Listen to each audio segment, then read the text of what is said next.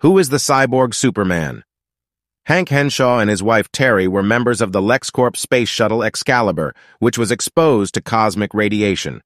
As a result of the radiation exposure, Henshaw's body began to rapidly decay, while Terry was beginning to phase into an alternate dimension.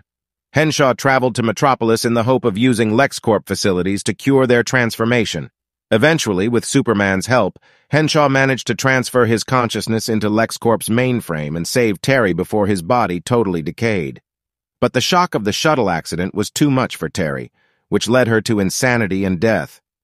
Later on, Henshaw used Superman's birthing matrix to create a genetically identical body as Superman and spent some time traveling between planets. But after learning that Superman was responsible for the solar flare that struck their spaceship, Henshaw blamed Superman for Terry's death and swore revenge on him.